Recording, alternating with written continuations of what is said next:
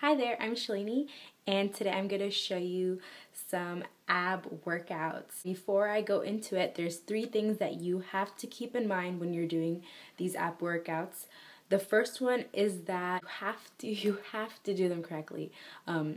There's no point in doing an ab workout if you're doing it incorrectly. Same with like any type of workout you're doing.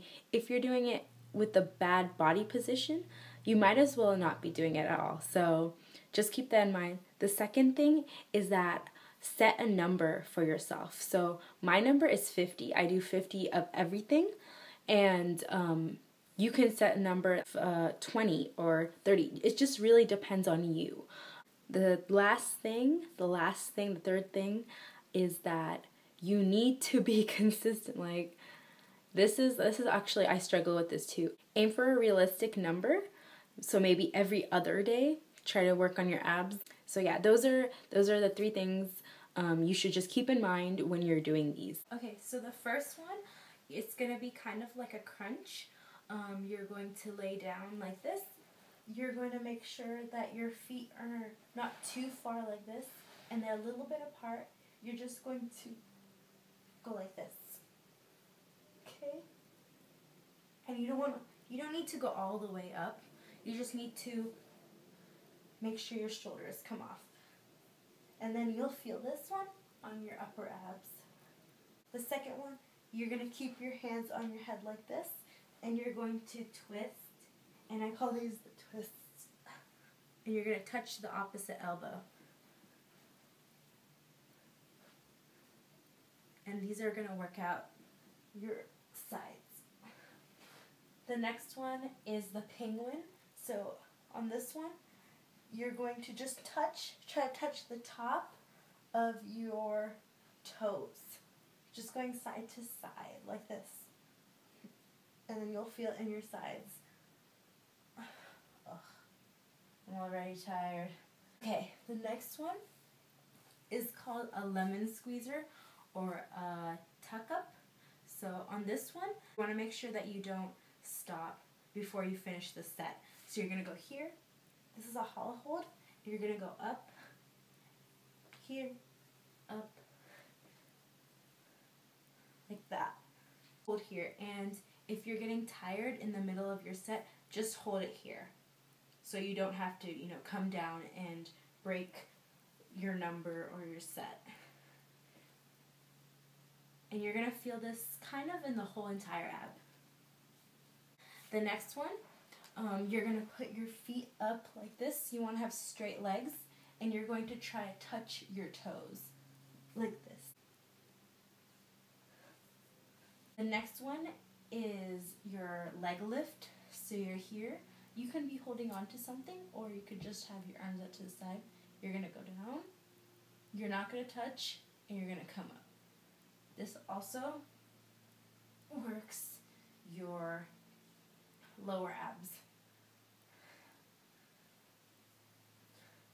A variation of this one is to also switch your legs back and forth like this. And this makes it a little bit harder. Make sure you're keeping your legs straight for this one though, because it's easy to just bend and just go down like this, and you're not working anything. This is one of those times you need to have straight legs. And go all the way down. Don't touch though, and come all the way up. And that'd be 1. So down and up is 1. Another one is a side to side. So you would go down this way and come up the top, go down and get the wall and come up. And these are going to work your sides. And these are a little bit difficult. So the next one is a V-up. So here, you're not going to touch the floor. Your hands are not touching the floor. You want to make sure you're lifted. You're going to go up. And you don't touch, but you make sure your shoulders come down. And you go up. And if you need to rest, I would just rest over here. The next one is a variation that I learned from one of my coaches. And this one is very intense. Pike, split, straddle, and tuck. So I would count that as 1. And that's if you're a little bit more advanced, because it's easy to do this one wrong. There's also side to side. You're going to make sure you're not too low, you're not too high, so you're not just going like this. Usually you can do this with a ball. You're going to hold kind of like 45 degrees if you can see me. You should be feeling a little bit of like a workout here, and you're just going to twist. Usually you get a touch. And these are going to work your sides. There is the hollow hold. This is used a lot in gymnastics, and this one is a little tricky because it's easy to get wrong. For this, you need to make sure your back is pushed against the floor, okay? And you'll see what I'm talking about. Look, here's a good hollow hold. This is not a hollow hold. If you see, my back is arched. You need to make sure that you're pushing your belly button to the ground and your shoulders are lifted. It's very easy. I'm going to try to show you a close-up.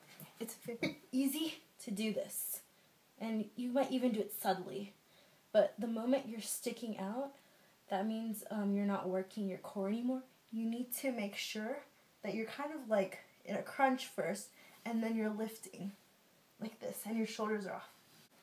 Also, there is the plank, just holding this. This one is also, form is important to make sure you're not a mountain or you're not a seal. Make sure you're squeezing your bottom and you don't bounce, because if you bounce, that means you're kind of like taking a little break from the hold. So you need to make sure you hold. If a plank is difficult for you, you can do a plank on your knees like this. It's better to have a good body form than to do it incorrectly. So if you're doing your plank and you're like this, you might as well not be doing it. You might as well just be on your knees. There's also up, down. So here, up, down, up, down. There's this one where you're kind of like in a 90 degrees and you're trying to touch like this. And this is different from a lemon squeezer, because in a lemon squeezer you start here and you come, both of your legs and upper body comes up. But for this one, you're just right here. Also, you're going to start to notice your abs are hurting. So if you need to stretch it out, just do a seal stretch like this. And that's all the workouts that I came up with at the top of my head right now. There's obviously a lot more, but these are the ones I usually go to whenever I'm working out. And give it a thumbs up if it helped you. Subscribe if you want. I hope you guys enjoyed the video and have a great day. Bye.